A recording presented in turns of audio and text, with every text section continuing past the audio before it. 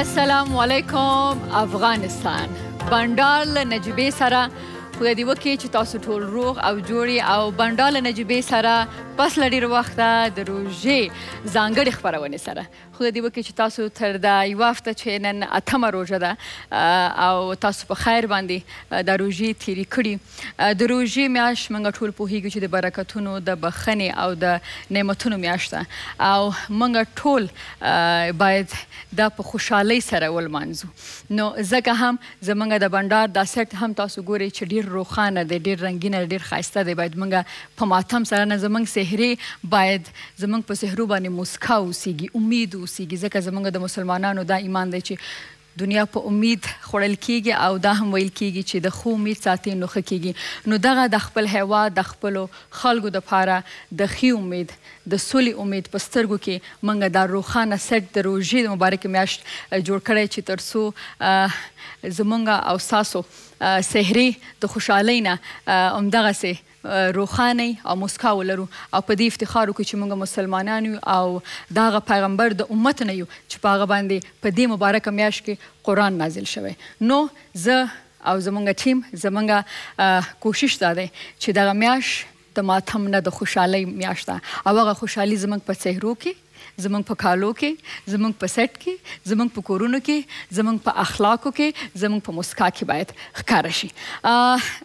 ډېره موده پس راغلمه ځکه چې آی پی ایل تاسو وکته نو زما خپرونه خو نه وله هغه وخت کې. نو په انسټاګرام باندې څه خلکو د بندار چې کوم انسټاګرام د کمنټ پرېښې غواړم چې زر زر هغې ته خپرونه کې ځای ورکړم. د ده نوم خو خانه دا نوم دې څنګه لیکلی ده زه خو پرې پوه نه شولم. خدای السلام نجیبدان ستا ته او ستاسو همکارانو ته من اصلا برنامه های اسلامی را دوست ندارم مگر من مطمئن هستم که برنامه ما را میبینی حتما خوشتان میآید. ظهیر یوسفزی ویلی سلام ګران نجیبه جانې چې تاسو په خیر بیرته خپرونې ته راغلي د ډېر انتظار څخه ټوله مینوال په نجیبې پسې خفه و. یقینا چې زه هم تاسو پسې خفه وم لږه لږه ځکه چې رخصتیانې نو دروغ ولې درته وایم چې ډېرې ښې تېرې شوې. بیا هم ساهده محمد موږ ته لیکي سلامونه او نیکې هیلې ګرانې خورې خدای دې وکړي چې روغ او جوړه اوسېږي. وایي چې نن ډېره زیاته خوشحاله یم چې پس له نیمې دوه میاشتو یوه نیمه میاشت نه وروسته ته راغلې بېرته خپلې خپرونې ته او دعا یې کړې ده چې ارمانونه دې پوره شه، بریالي اوسېږي. ډېره زیاته مننه. او بیا هم اقرا صدیقي لیکلي ویلکم بیک تhank you so much. ستاسو څخه ښه درته یم چې زه په دې خپرونه کې یوازې نه یم. په دې خپرونه کې له ما سره زه به اوس همکار ورته ووایم. صحیح ده.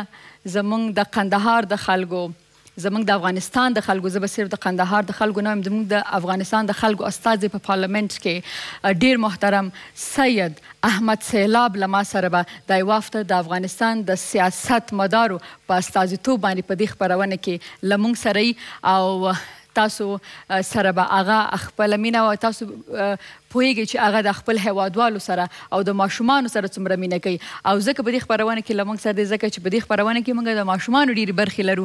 نو اول برخه چې زه تاسو سره غواړم معرفي کړم هغه آشپزي ده. صحیح ده. نو اول ځو د آشپزخانې خواته چې ډېره سخته روژه هم یلدا جان یې نیولې. یلدا جان سلام نجیبه جان، خوش آمدی. تشکر، زنده باشید. خودت هم چنان خوش آمدی. یک سلام به تمام بیننده عزیز. آرزو میکنم خوشحال به سر حال باشید. من خوشحال هستم که بازم میهمان خانه های شما شدم. دوستان عزیز خدا کنه یک روز دیگه ماه روزه را به خوبی و خوشی سپری کرده باشید. امشب نجیبه جان من کباب دیگی از جگر در نظر گرفتم که آماده کنم که 1 کیلو جگر داشتیم. یک دفعه میریم نخنامیش میبینیم باز میایم سر طرز تهیه‌اش گپ میزنیم. اوکی.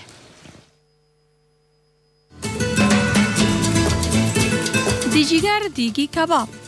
لازمه مواد: جگر نیم کیلو 150 افغانی، رومی بانجان 1 کیلو 50 افغانی، پیاز 1 کیلو 60 افغانی، غوړي او مالګه د ضرورت وړ.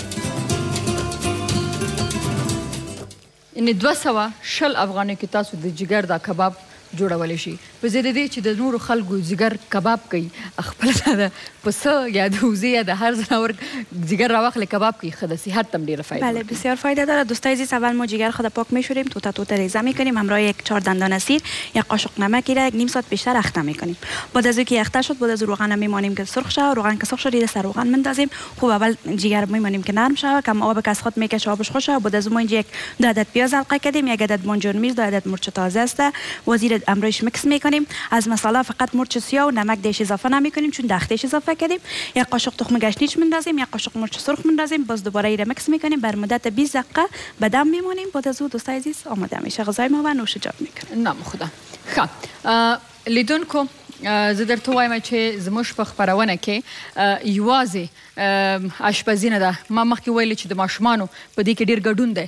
دې کې به ماشومان د مکتبونو نه راځي او هغوی به د سوال جواب په برخه کې له موږ سره یي دلته او هغې کې چې هر څوک وګټي د هغوی د خوا نه به موږ ډالۍ ورکوو. زموږ چې کوم سپانسر دي نوبهار، آریانا ایرلاین او بیات فاونډیشن دی او په خپله آریانا تلویزیون چې کوم دی نو موږ ډېرې تحفې هم هغې ته لرو. هغه ماشومان چې هغه قرات کولی شي یعنی تلاوت کولی شي هغه هم په دې خپرونه کې له موږ سره. هغه ماشومان چې نعت او حمد وایي هغه هم په دې خپرونه کې له موږ سره. او بله ډېره انټرسټینګ ډېره جالبه برخه چې ده چې زما ډېره زیاته خوښېږي هغه د قصې.